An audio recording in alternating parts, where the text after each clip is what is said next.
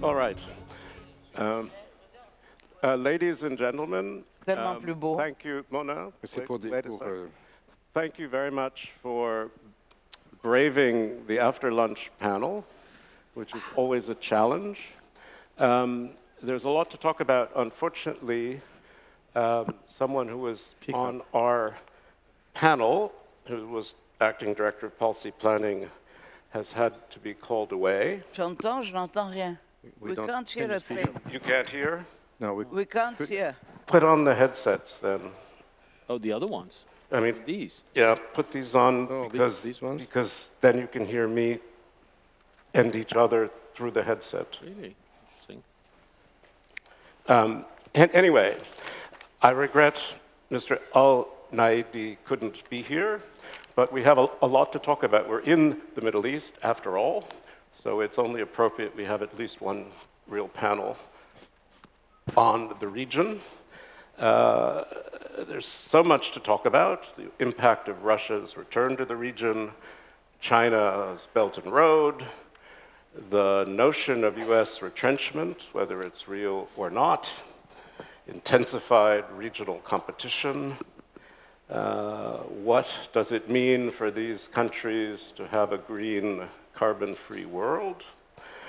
Let alone wars in Libya, Syria, Yemen, big regional powers playing in the region, the repositioning of Israel, to put it mildly, in the Abraham Accords, and what public response has been, heightened tensions with Iran, the moribund state of the JCPOA, though no one dares to actually take its pulse and call it dead, because that would mean they'd have to decide what to do next, which they don't want to do. We have problems with Turkey, which is very much engaged now, making geopolitical forays. Then there's the quite interesting question of the return of Bibi Netanyahu at the head of a very different Israeli government. What does this new coalition mean for Israel, for the Palestinians, for Israel's reputation, frankly? Then there's the question of the health of Abu Mazen. What happens to the Palestinian Authority? There's always the sad tragedy of Lebanon, the influence of Hezbollah, the worry about another Lebanon-Israeli war, but with rockets, big rockets. And then we also have divisions in Europe toward the region. So we're going to try, since we started late, to end this on time at 15:45. And without one panelist, maybe we can get there. I'll try to have some time for questions at the end. But the idea was, because the topic is so broad and our panel is so diverse, wonderfully diverse, to ask people to speak for a few minutes about the topics I've mentioned that interest them. And I may then ask them a question or two, and then we'll go down. So, Mehmet Karakokulu, who I've mispronounced terribly, who, as you might tell, is a Turk. And he's the founding board member of Global Relations Forum and a founding partner of Kanunum, and also chairman of Koran Consulting. So, Mehmet, over to you. Thank you. Actually, I'm a Turk, probably with an Egyptian name. Memduh is very Egyptian, as I understand. It's good to be here. It's great to be in Abu Dhabi. Great to be, again, a guest of the World Policy Conference. So I thank the organizers, Thierry, and of course, Abu Dhabi for hosting us. Whenever I'm invited to speak on a Middle East panel, I feel both anxiety and intrigue. Anxiety because my usual life during the year, I focus on issues like digital currencies, the global energy situation, so more the geoeconomics part of the world, or geotechnology. So Middle East, I don't have prepared remarks. I have prepared remarks for so many things, but not for this one. So that's the anxiety. And maybe that's better. Maybe that is better. That is the intrigue. The intrigue is that I know so much happens in this part of the world that when I sort of take a distance and look at the region for a full year, very unusual patterns emerge, and then I'm intrigued. It induces dopamine, the expectation that I will get something interesting at the end of it. I think I'm the only one from my panel of last year, and we ended last year, I was here again on the Middle East panel, saying that there is something in the air. There is something good in the air, that the tensions are receding, and there is a sense of de-escalation.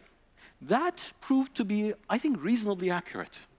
This year, I mean, we did get the main tensions, quite a few of the main tensions sort of calm down, Turkey being at the center of quite a few of them, the Turkey-UAE, the Turkey-Saudi, Turkey-Egypt, then within GCC, the Qatari-Saudi. I mean, many of these tensions that burdened us seem to have softened at least. And that was the expectation. So I think we got that right. And there is a truce in Yemen, however tenuous. The Libya situation is, you know, again tenuous, but at least we're not in an active war situation. The Syria situation is complicated, but still, it is what I may call still a sort of a frozen state of affairs, not a sort of a war, a real war. So this year, my concerns are really, looking forward, are related to the Iranian situation and to the situation in Iraq and Lebanon. But let me go back to the synopsis of this. There is something in the air. I think it was accurate, but it was incomplete. Because what I didn't realize at the time is that the something good in the air was predicated on pragmatism on the side of many of these actors. It wasn't wise long-termism, but it was simple pragmatism. And what turns out to be the case, after looking at this past year, I think actually it was hyper-pragmatism. That is what we are facing. It is unanchored pragmatism. And that worries me, because I think that kind of pragmatism is ineffective to deal with long-term issues, it corrodes institutions, and it makes us unable to deal with these long-term challenges.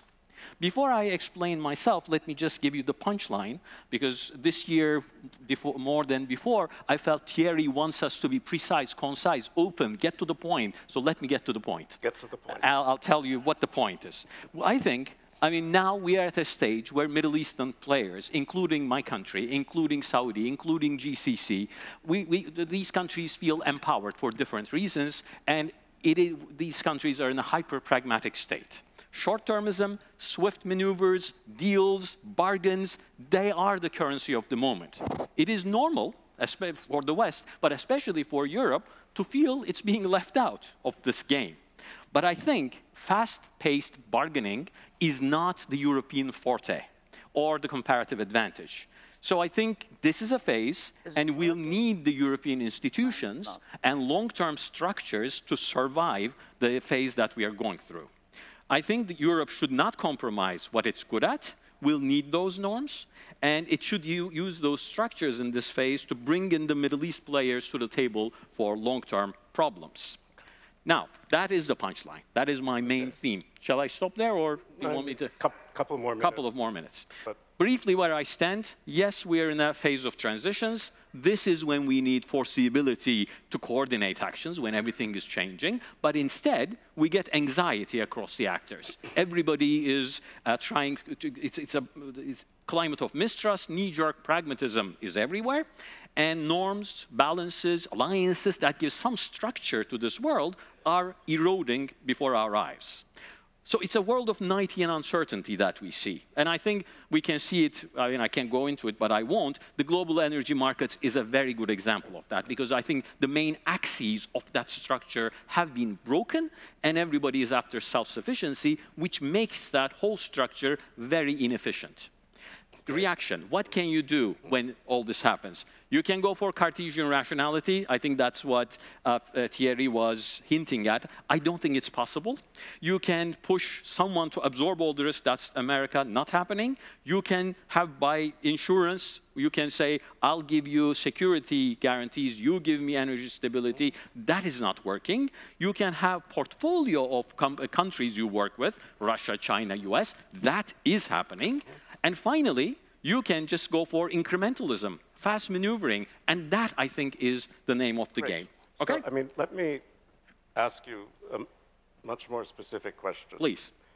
You have Erdogan, Yes. who's going to have an election soon, who Yes. seems very shaken by this prospect. He's balancing on many, many powers. He's annoying a lot of people. NATO, America, Russia too. He's playing footsie with Russia. He's not doing sanctions. Can he keep going like this with a tanking economy? Or is he going to start another war in northern Syria or with Greece? What do you think? No. Just I breath. mean, very simply, no, there will not. I do not think Erdogan or Turkey will start a war. I think these problems in Syria and in Greece, they are actually manageable under this hyper-pragmatism that I'm talking about. They are not, they can be contained within that framework. Erdogan has enough room for maneuver with all the actors and all the instruments he has that we can get security on our southern border, and I don't know what it is with Greece, that's a unnecessary problem. I think these can be managed without a war. Okay. Do you think he will allow himself to lose the election? Well, it's a democratic system, it's an election, so if he loses, That's he fine. loses. Okay. You know, Okay. on verra, as they say in France.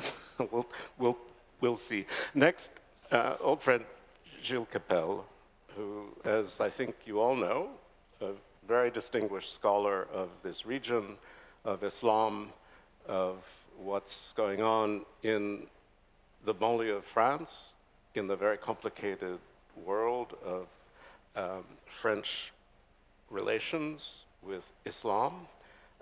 Gilles is, I'll read this, director of the Middle East Mediterranean chair of the École Normale Supérieure, professor at Paris Sciences and Lettres, and has worked sometimes as an envoy for various presidents, including Jupiter. Monsieur Macron, Gilles. Well, thank you very much for having me. I know that had the results of the soccer game been different last night, I would not be here, and had Kyle prevailed on Kylian, it would be my English opposite number who would be here in my stead. So I try to do my best. One thing which strikes me in our conference is that it took us panel number 19 or 20 to discuss with the Middle East issue. As if the present war between Russia and Ukraine was just a reenactment of some sort of East-West war of old. It is, to an extent, but it is not. And as you, Mamdouh, as you, sorry, I pronounced it the Egyptian way, as you rightly mentioned, the Black Sea, this war takes place on the Black Sea, and the Black Sea is part of the Mediterranean system. And, but you know, this is not the first time a war that was taking place in Europe also had a very significant extension in the East, whether it be Salonique during World War I, where my great-grandfather was a gendarme militaire, or Valentine's Day 1945, where FDR and Ibn Saud had their amour toujours conversation, my oil against your protection, my protection against your oil. So to a large extent, we have to take the region into much more serious consideration than I think we did until recently.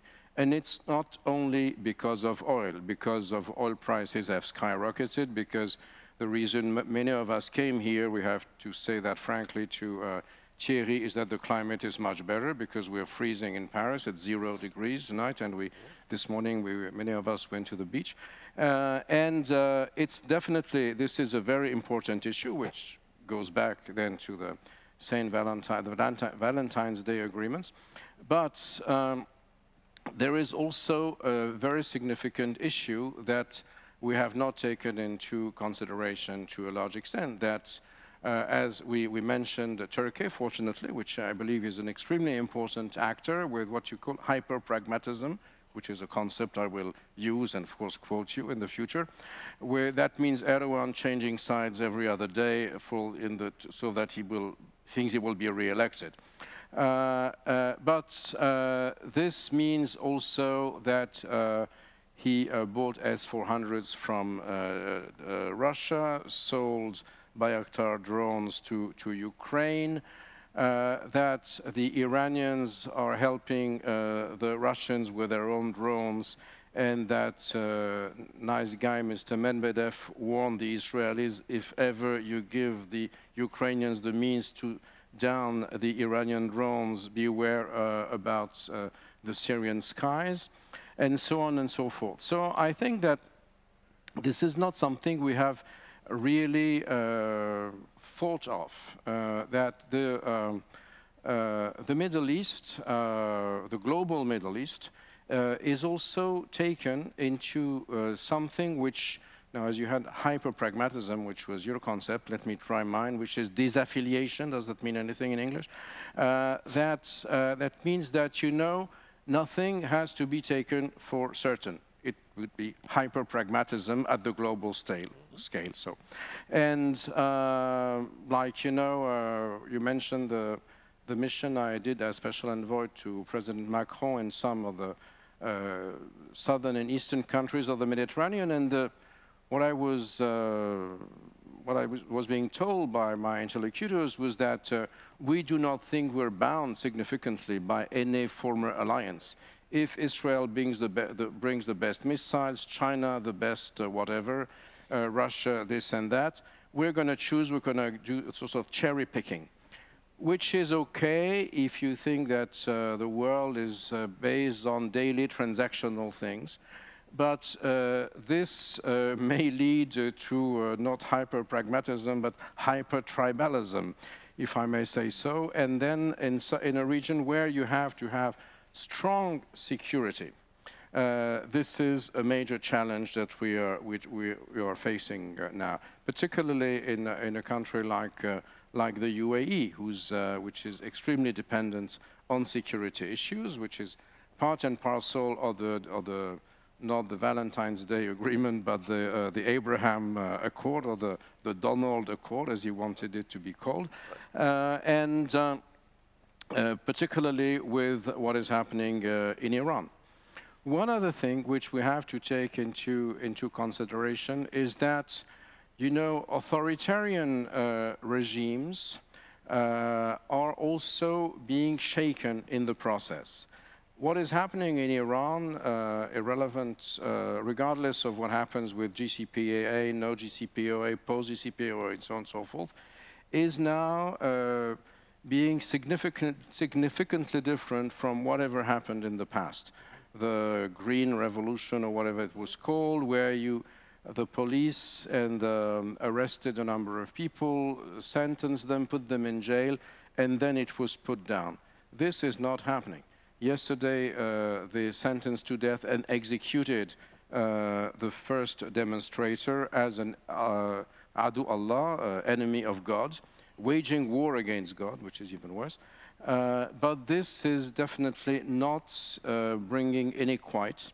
This is something much deeper that has to do with issues of identity, of self, of women cutting their hair in public, something which has to do with the batin, with what is intimate in Shia culture, and they're clearly at pains finding a way to changing. And we have to foresee the fact that the Iranian leadership, in spite of the fact that they had this sort of hyper activity militarily on their borders, are in a state which is now significantly weakened, and we have to think of that for the future. I mean, very briefly, another issue is that what is happening in Russia also, the fact that they are unable to lead a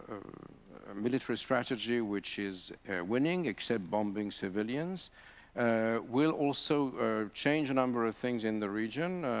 A number of countries were willing to buy Russian weaponry. What is happening now is not a great showcasing for Russian weaponry. So all that is changing, and I think that there is a real need to interject much more of what happens on the southeastern front in this war, for fear not to really understand the stakes which we deal with.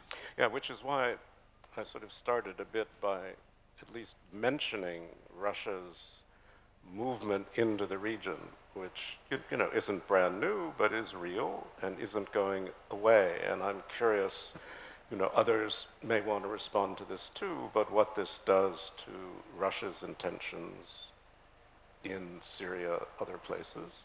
But I also am, very interested, seeing the demonstrations in Iran. I mean, I covered the Iran Revolution. I'd still try to follow it. The demonstrations in China, which are really interesting.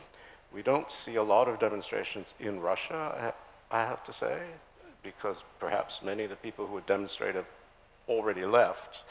But I do wonder what this shakiness in Iran and persistent rumors that Ayatollah Khamenei is quite ill, how that will impact the rest of the region, and also what Iran sponsors, which is the thing we haven't really talked about. What do you think? Well, on Khamenei's health bulletin, I have no answer. No. But what is interesting in Russia also is that the mass of people who are sent to the front are increasingly people from the Muslim Republic or non-Russians from the Federation, not to mention the famous or infamous Ramzan Kadyrov, who repatriated recently to Chechnya the body of Abdullah Anzarov, who beheaded Samuel Paty in France and made him a hero of Chechnya. But this is going to, there's a price that is going to have to be paid for that by Putin, relying on those populations, so that because they're citizens of a different nature, and this is going to probably lead to a problem within the State of the Union, but others here are much more competent than I am on this issue. Now, on Syria, I heard Mamdouh say that he thought nothing would happen from the Turkish side, whereas, we had the drum beats all over the year, and was it your Minister of Defense or Interior, whatever, say it's going to start tomorrow, where we're going to wipe the Turkish terrorists out of everything. We're going to have our 30-kilometer deep buffer state.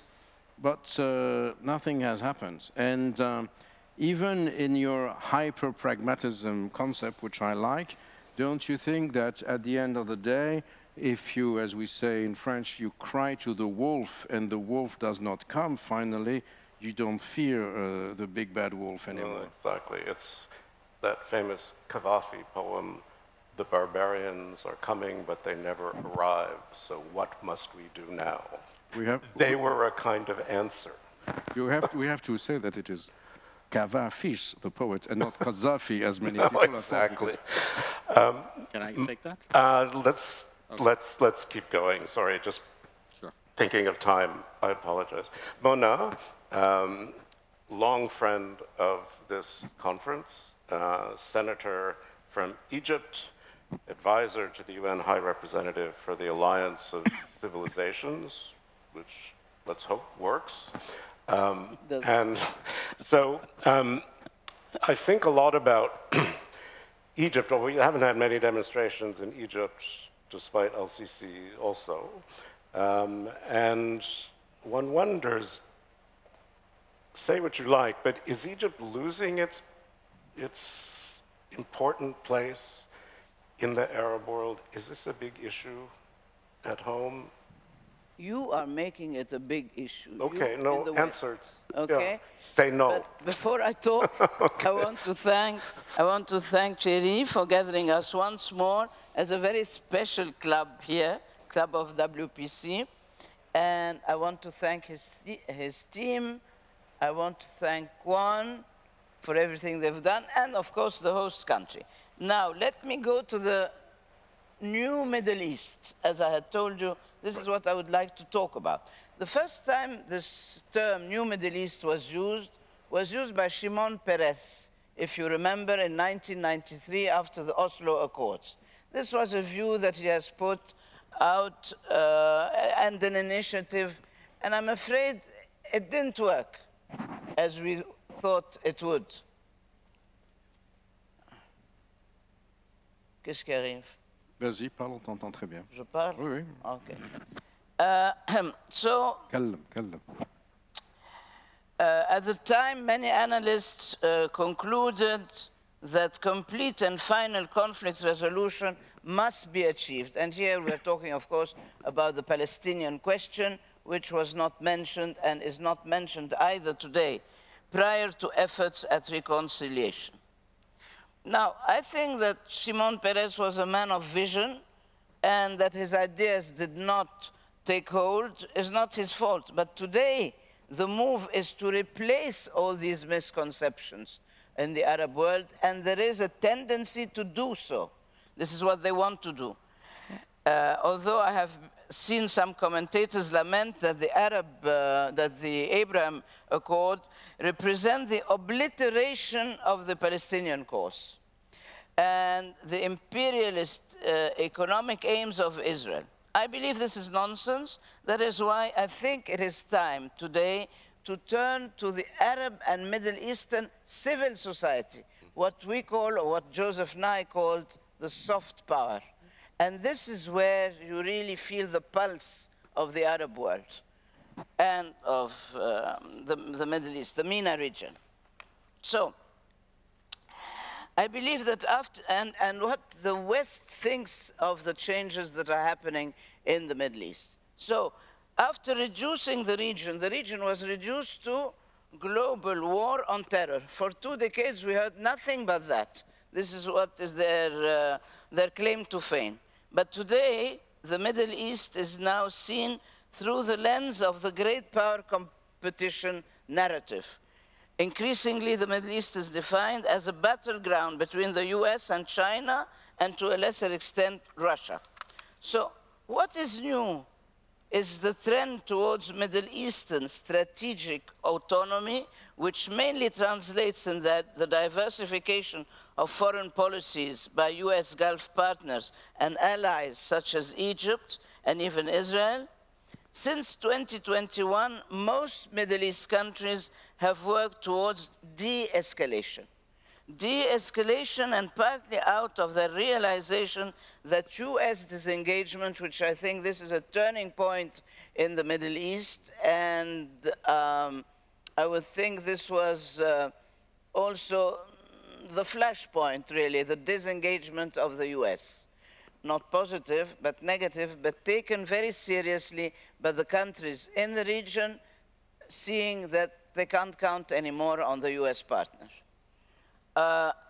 So the disengagement of the US from the region implied that countries in this region had to take matters in their own hand. And this is what they're trying to do now. So after the Gulf states and Egypt put an end to the Qatar blockade in January 21, a frenzy of diplomatic visits followed, and that momentum of de-escalation even involved Iran at one point, with Riyadh and Abu Dhabi toning down their hawkish rhetoric towards Iran. This de-escalation moment coincided with the Abraham Accords and the subsequent wave of normalization between Israel and several Arab states. More than anything, the Accords reflect the new foreign policy ambitions of Middle Eastern countries. In March, and this is important, Israel hosted a security summit in the Negev, attended by Bahrain, Emirati, and Egyptian foreign ministers. The summit illustrates how much the Middle East landscape has changed in less than 2 years. Notably, these developments are homegrown. They came from inside the region and not from outside. They're evidence of the growing desire of the Middle East states to shape their own regional order in their own terms. And the question is, what is the best way for the US to tamp down the Middle East from becoming a focal point of competition with Russia and China? I believe the more local actors grow confident about their own autonomy, the less tempted they will be to align themselves on the agenda of another external power. And this is shown in the Ukraine-Russian war, when the feeling is that some of the Western countries would like our countries to take sides. And they're not taking sides. They refuse to take sides today. They are not pro-Russian, but they're not anti-Russia either. So, we heard this from Minister Girgash, eager to diversify their partnership. On the part of the West, more realism is required. So I would like to present some of the salient points that I would see as prominent in the changed Middle East. One is the role of religion in daily life. Two is the advancement of women in the workplace. Three is prioritizing opportunities for young people to learn technological skills. No more are they pushed to learn political science or international relations, and this is the only thing that I know. So now they're pushed to new technology so as to be better equipped to participate in the 21st century. What is noticeable also is an enhanced role of the state. Today, China's model is looked upon with admiration in many of the Arab countries today, in many of the Arab Middle Eastern countries. Non-interference in other affairs, namely supporting each other's internal measures, be they authoritarian or not, to safeguard what is very important today in this region, which is stability and prosperity. So the belief is that jobs, economic growth, and oil wealth can be used to entice citizens to ignore demands of political pluralism, which the West continues to ask for. Right. So strained relations of late between the West and traditional allies in the region are bringing a central question into a sharp focus. Does the West really understand today's changed Middle East? What we're seeing today is that the leadership of the Middle East and the majority of its people have remained resolute to make progress on many fronts. But are these transformative changes being recognized in the West? I don't think so. Most of the public opinion suggests no. People in the West still tend to view the Middle East as backward and conflict-ridden, a region where progress is doubtful, and a place more likely to be a source of problems rather than solutions. That's great. No. 2 minutes. 30 1 seconds. minute. 30 seconds. It's been 8 minutes already. So one glaring example is the declaration of US disengagement from the region. This is really a turning point here, but it's underpinning change in the new Middle East. What do we see? Bold reform agendas such as Saudi Arabia's modernization program. Even the veil for women is no more obligatory. So in Egypt, if we take an example, for a majority are rejecting the ideology of politicized religious move. although Islamist extremism is still very well entrenched in most institutions of the society.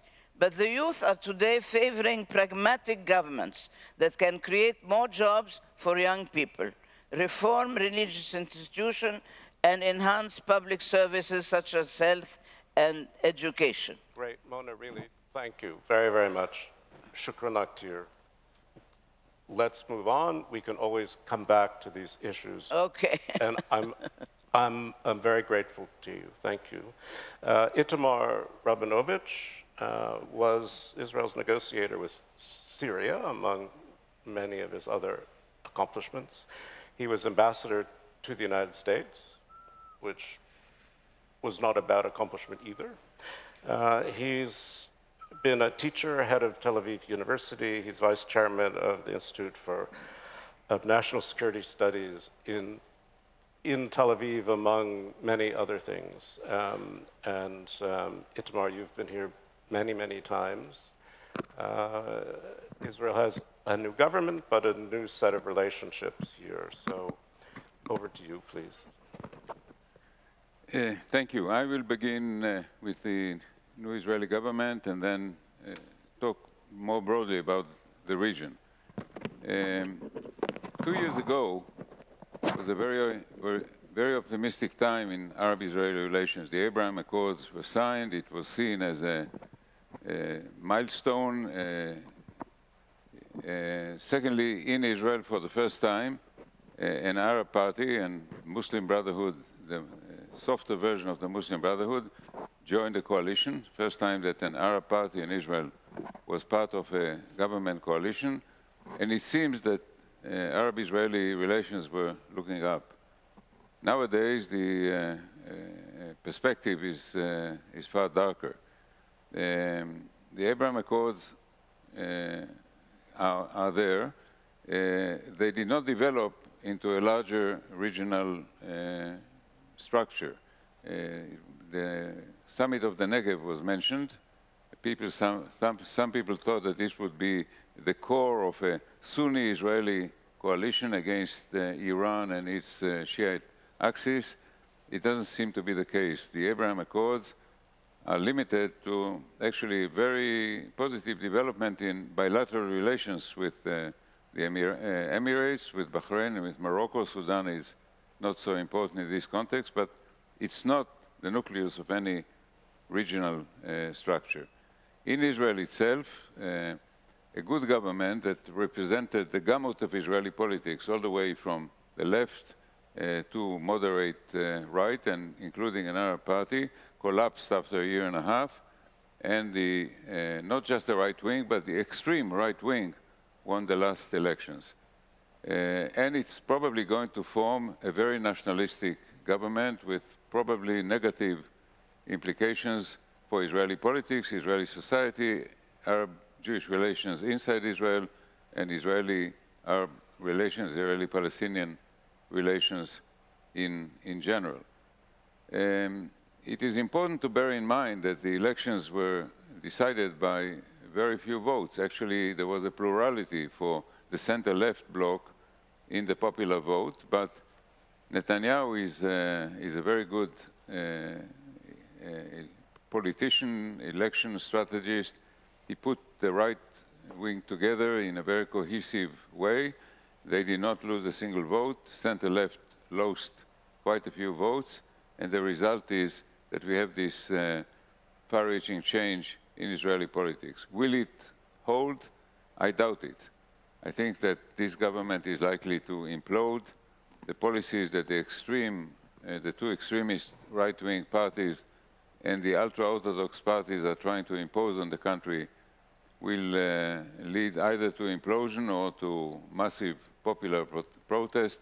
I doubt that this will remain the case for very long, but we are in, I think, for a difficult year in Israeli politics, Israeli-Arab relations inside Israel, and the Israeli-Palestinian problem in a broader way. Now, let's remember one thing. Netanyahu is on trial. He is being tried for serious criminal charges, corruption, breach of faith, and what interests him the most is his own legal situation.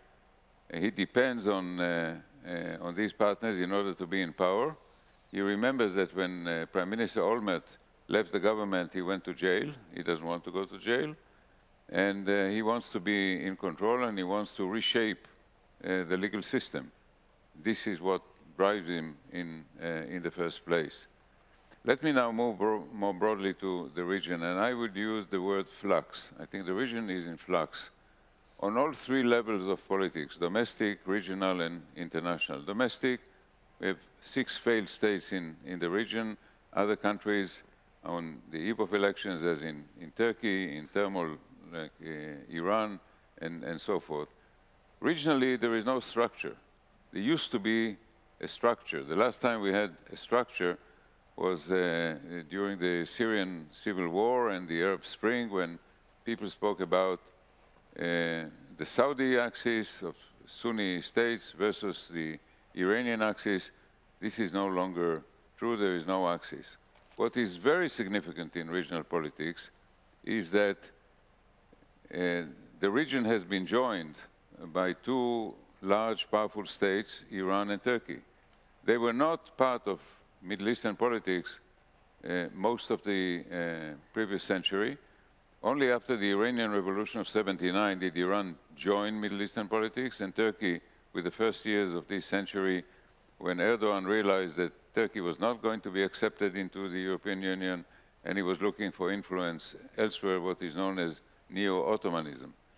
So we have 2 countries of about 100 million people with strong economies, highly developed civil societies, strong militaries that punch at their weight in the region. What is more recent and very interesting is that these 2 countries are now trying to play a larger global role.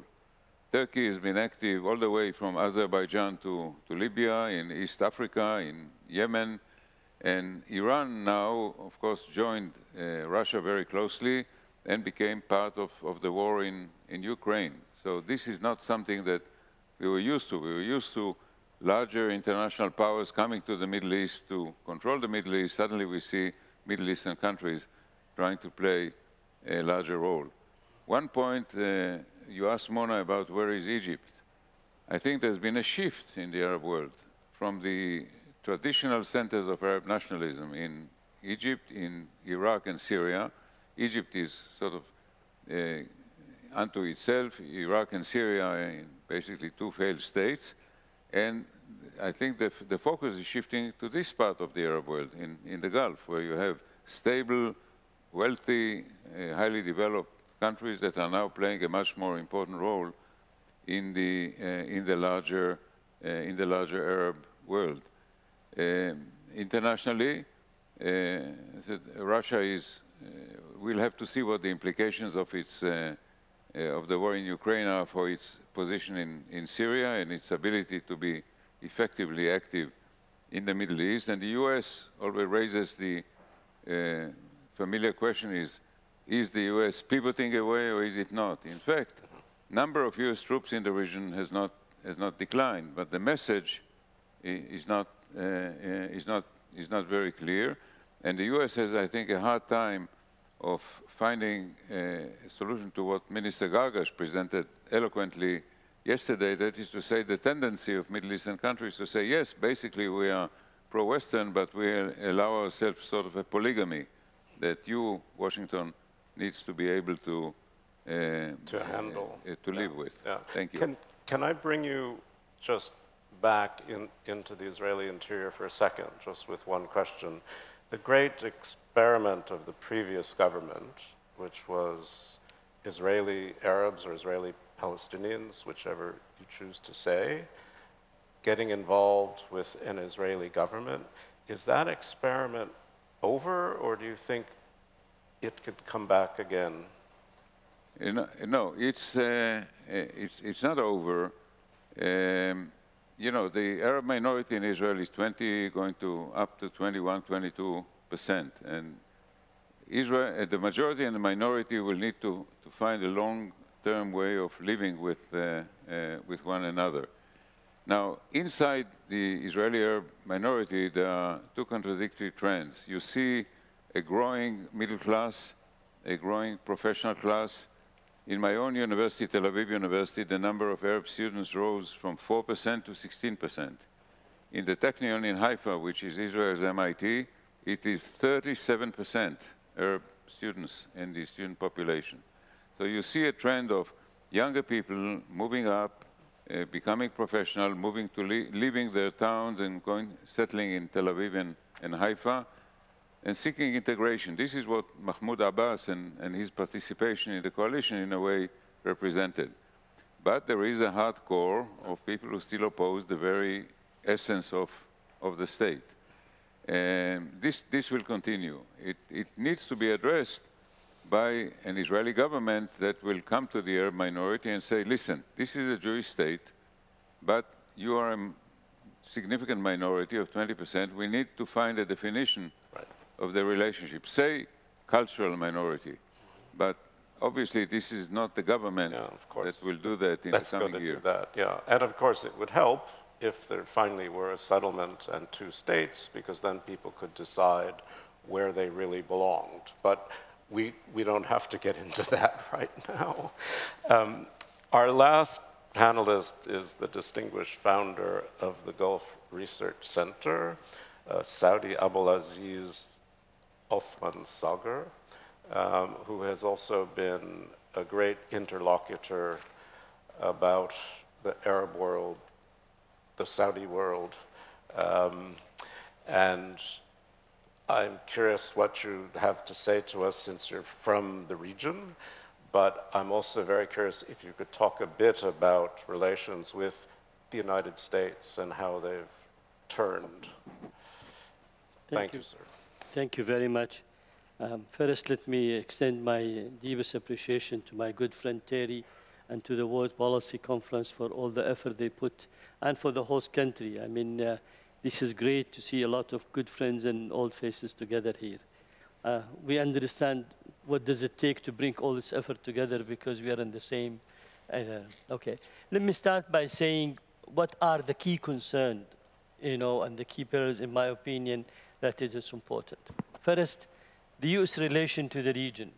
And we see a softness approach, a confusing approach from the U.S. We don't know what they are up to. We have a different signal, confusing signal. On one hand, they said we are reallocating of our forces. On the other hand, we are reducing our forces in the region. On the other hand, you can hear a statement by saying, we remain committed to the security of the region, but what is reality, we don't know. So there is a lot of confusing signal, unpredictable coming out of Washington there that really has an impact on the geopolitics of the region. Traditionally, we understood their commitment, and traditionally we understood where does the US and the rest of the West country stand when it comes to the regional security. Now, it's a bit confusing, honestly, and that confusion, forces the region to take different action, different play toward the other. Second, because of the confusion of the US policy, when President Obama said in Syria is a red line, we will not allow, all of a sudden we have the Russian re-existent in the region. And the Russian re-existent in the region was due to the American unclarity of policy. They allowed that sort of intervention to happen. Where do we stand on the Ukrainian cases? I will come into that, but I think I will pass this one because I want to focus it in the key element. The third, of course, is the Iranian expansionist. And today we are still suffering from this real serious threat, from Iran. We still have the maritime security issue. We still have the energy security issue threatened from Iran, interventionist policy, expansionist, using sectarianism as a dimension, supporting militia. All of those issues remain as a key issue for us in the region. So where does the Iranian threat goes from here? That's also have a very critical impact in our geopolitical issue. The Abraham Accord. Some Arab countries, including United Arab Emirates and Bahrain, based in their own national interest, they felt going and signing into the Abraham Accord and normalizing relation will bring a better peace to the region. Some countries in the region thought they need peace first before normalization. Some countries, they are negotiating quite secretly. So that is a sovereign state decision, but at the same time, this is a new element in the geopolitical side of the region. So the other thing, we have a conflicting issues, and we have a hot spot in the region, including war in Yemen, Syria, Libya, also the Israeli-Iranian vessels attack in each other. But at the same time, that did not change the geopolitics of the region. When people talked about the Syrian crisis, they thought Jordan will be taking over next day, but Jordan remains still there. Syria is still there. Turkish intervention on the north part of Syria is still there. We have the Iranian intervention in Kurdistan is still there, but that did not really change the whole geopolitical structure there.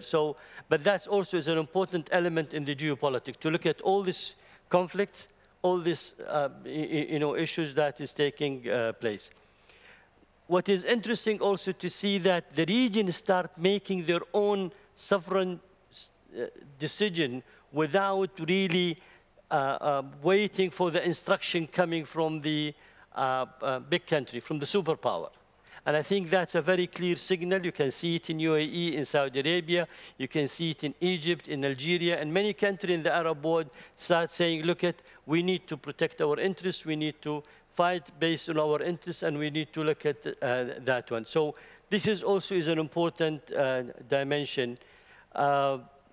Is that going to, since we are witnessing now a new Cold War era, is that independent decision and sovereign decision and so going to be challenged by the extreme two power?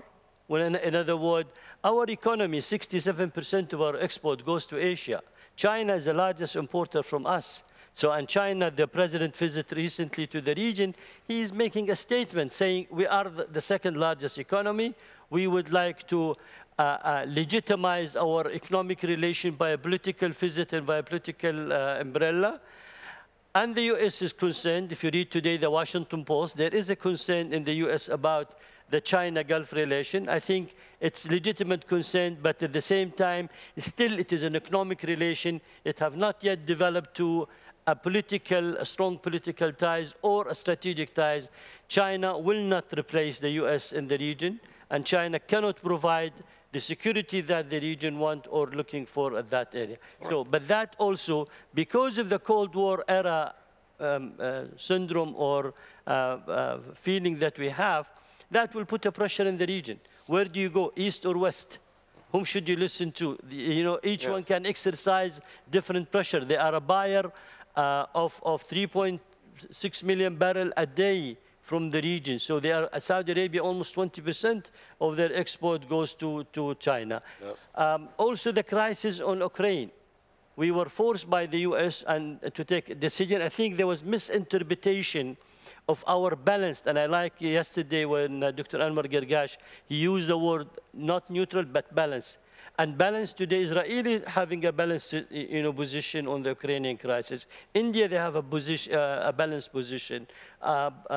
We in the Arab world have a balanced position.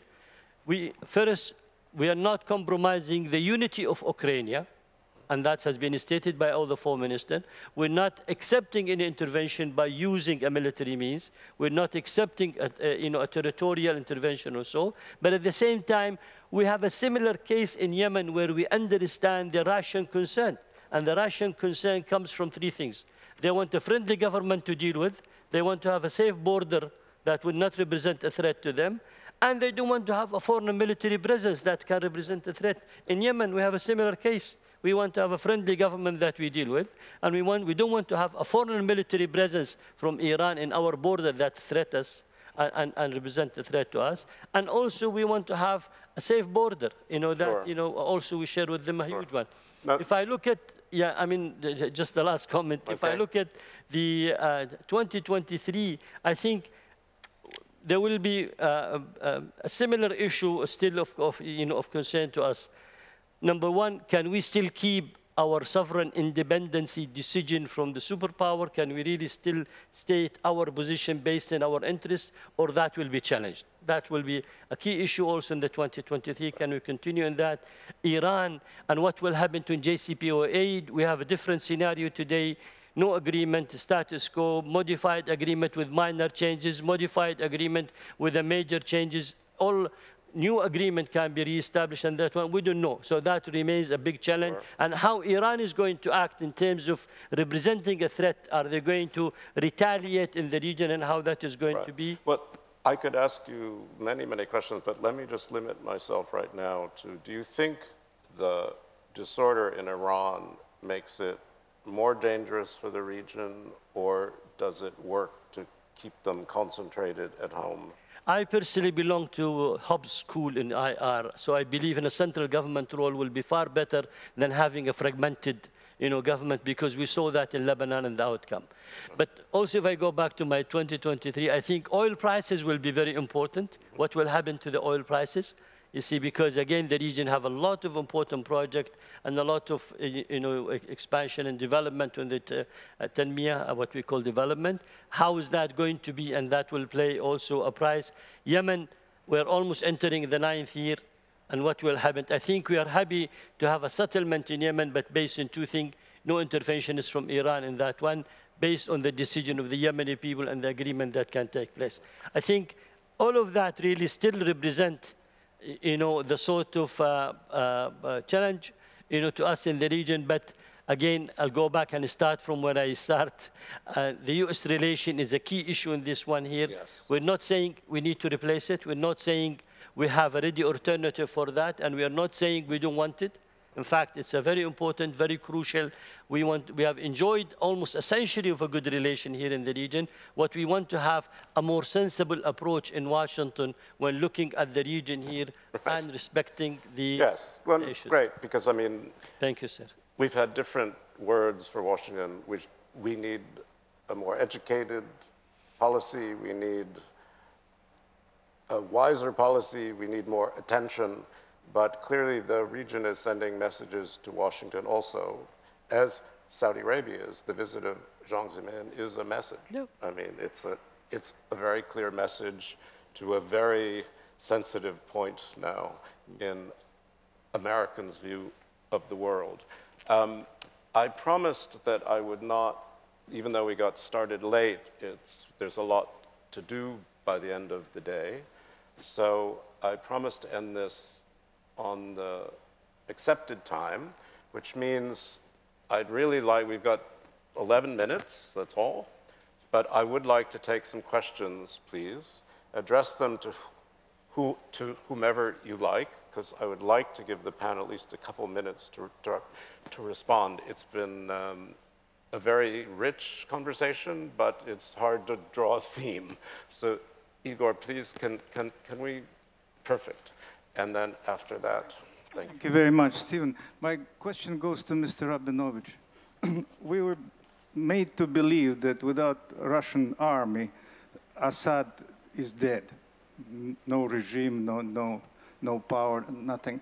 So what happens now when the Russians' hands are full in another war?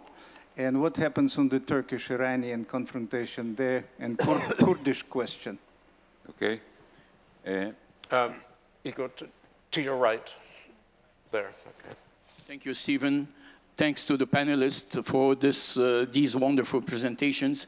I would like to have a very short comment on what's happening in the Middle East today, as I see it as a very contrasted situation. On the one hand, you have the Abraham Accords that have triggered such a tremendous change in the area, and we're witnessing an unseen cooperation between Israel and the countries of the region. On the other hand, we have still questions that are unsettled. May I remind you that we have the Palestinian issue, the Lebanese issue, the Syrian issue, sure, the Yemeni issue, the Iraqi issue that are just pending, if I might say.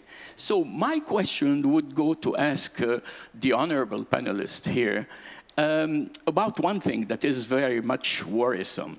As Mona has rightly pointed out too, we are witnessing the regionalization of Middle East. The intervention of the superpower, or the so-called superpower, is no longer here. I mean, the fading presence of Russia, even of the United States, of course, the obsolete maybe role of Russia in the years to come. So what is very much worrisome is the fact that in this region, we have no regional institutions that might or may bring about a kind of settlement of all these conflicts. Right. I mean, you have the European Union, you have the ASEAN, you have the NATO, but in this region, which power, from your point of view, is the one that might be able to bring about a change or a settlement of in this region? Thank you so much. There's another question, I think, from my Japanese colleague back there. Yes, thank you. Thank you very much. Hiro Akita from Tokyo. My question is about the Arab states' relation with Russia. I understand that the Arab states have been taking a balancing behavior between West and Russia. But my question is, as Russian military situation get more and more deteriorated in Ukraine, will it affect the Arab countries' distance with Russia? Yeah, that is my question. Thank you. Perfect. And last question, Jim Bitterman. Jim, stand up so they can find you. It's just a question for the panel in general. I mean, it seems to me there's an inherent contradiction. It's a great panel, it's a great discussion. But when you start off talking about hyper-pragmatism and move on to polygamy, and then the desire for stability, those of us in the room with a certain age have a sort of a fondness, nostalgia for NATO and for these institutions, these brands institutions that come along. So how do you square that circle? How is it that you can have stability by making hyper-pragmatic deals and having multiple lovers? Thank you. It's a very good question. So listen, I'm afraid we're not going to have tons of time, so I'm going to go back to the panel, ask each of you to respond as you like for no more than 2 minutes, please. You've got the clock. Also, you can see it, so let's please keep to the time. Okay. Over to you. And apologies for not getting back to you sooner. Oh, that's all right. About Syria. Now, the situation in Syria, I think when and if the Russians sort of recede, it creates a new constellation. And that constellation could work to sort of put the pieces together, because there are two things: Syria's territorial integrity and not having Iran in Syria. Those two things can actually align quite a few actors on the field. I think the US, I think Turkey, what remains of Russian presence, those can be aligned. And when I talked about Turkey not engaging in a war in Syria, what I meant is that Turkey will not be, it will not be in sort of an outright war, but what is very clear and consistent and continuous from the beginning is that Turkey insists on the security of its southern border. Right. And so we have these sort of sporadic incursions to ensure that. And what is pragmatic about President Erdogan's approach is that he waits for the timing when the stars are aligned to find the point of least resistance. And I think we are very close to that point of least resistance because of the reasons I mentioned. That is one thing. I still have 45 seconds. And the second one is with the pragmatism, I think, yes, you're absolutely right. It is very difficult to hold it together. Now that we have sort of some room for maneuver, because of the oil prices, because of Turkey, because of the Ukrainian situation, creating some room for Turkey, for a while this can work. But I think in the long run it cannot. And this is a phase, and we will go back to the first search for stability. And that is why I think it is very critical that the Europeans don't feel that they're being left out of a fast bargain game. They should just sort of hold on to their guns. Their time will come. We should not lose credibility in the European ability for structures. Thank you. Thank you, Memdo. That was good. Gilda. One thing I was Sorry, I mean, you Speak up. well, yeah, why don't you borrow that? Perfect. Is it better? Yes. Fine. Answering, in an attempt to answer Joe Mela's question, I wonder whether what remains of a regional institution, the only one that remains to some extent is the GCC. And I would like, of course, I would turn to Abdelaziz for more comments. After everybody considered that the GCC was dead and buried because of the Qatar blockade. This has ended for a number of reasons that many of you know about. And when Xi came to the region, he came to Saudi Arabia. All the regional powers or non-powers gathered to Saudi Arabia, and seen from China, the place where everybody was summoned, quote unquote, or whistled to come was the Arabian Peninsula. So to a large extent, the financial center of the region is more and more becoming its political center. And because particularly in a time when resources are scarce, where the price of commodities is growing, where hyperinflation is coming, the position of power of this part of the region is significantly increasing. So that would be my gut feeling, but I'd like to have not from the horse's mouth. I don't say you're a horse, of course, Abdelaziz, but you know, I mean, Fem al-Hissan. Okay, Mona, please. I also would like to answer Joe Myla's question. We do have institutions.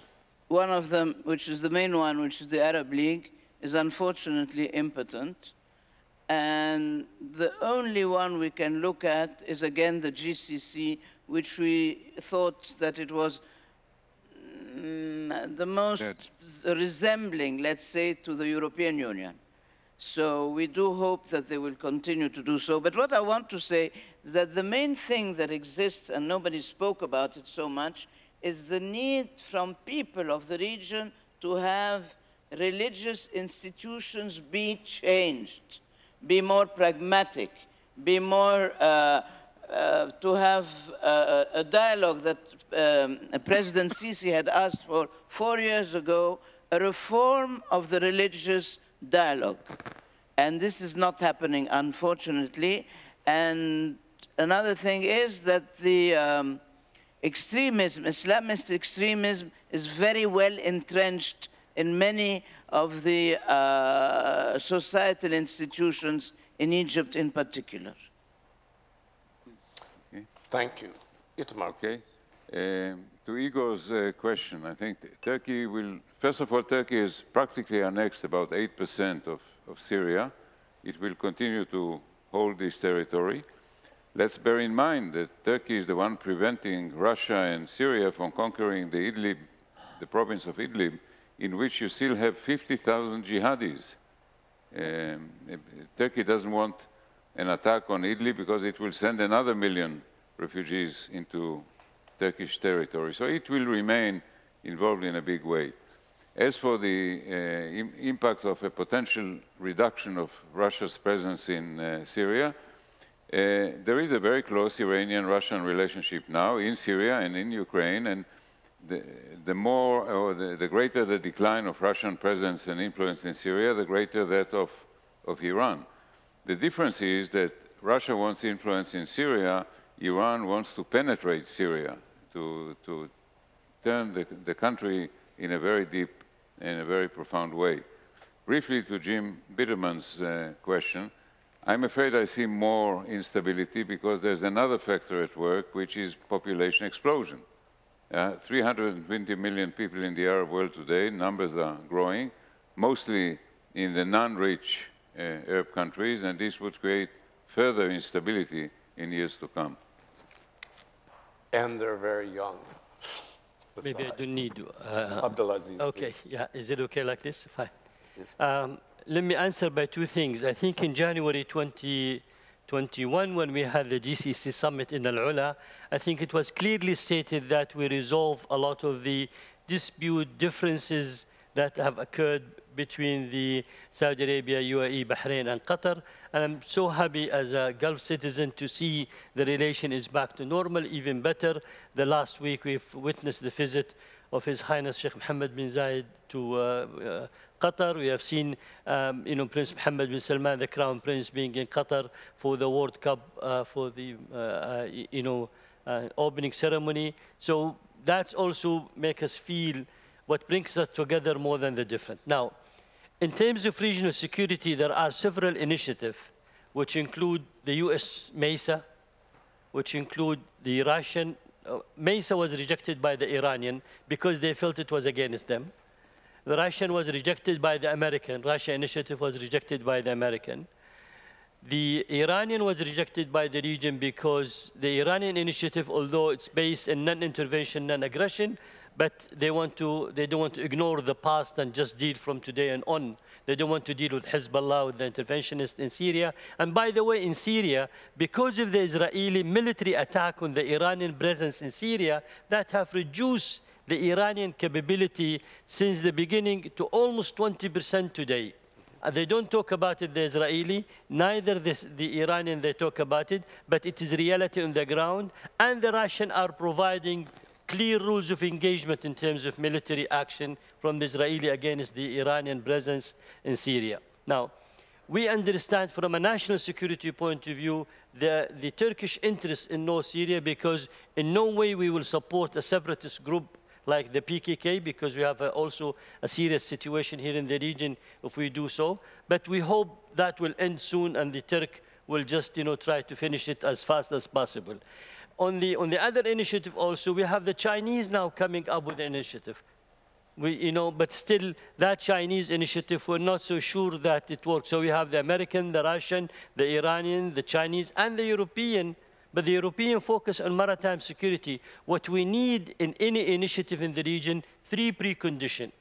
Inclusiveness, so we need to include Israel, Iran, Turkey. We cannot exclude any one of these 3.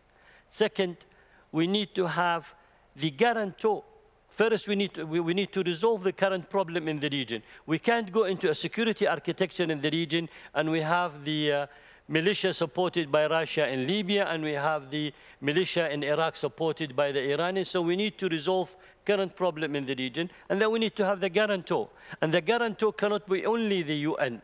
So we need the Security Council plus the UN, and find the right formula of the sort of guarantor that can be provided to have a better security architecture. But by the way, look at the difference. We called the Jeddah summit, which was attended by President Biden, development and security. Here, we did not call it security with the Chinese. We called it development and sustainability. Thank you. Well, thank you. And if I may, just for 1 second, let me thank Thierry, Song Nim, the organizers, the hosts, and especially the translators who have been working their butts off and done such a wonderful job. So as you applaud the panel, please applaud the translators also.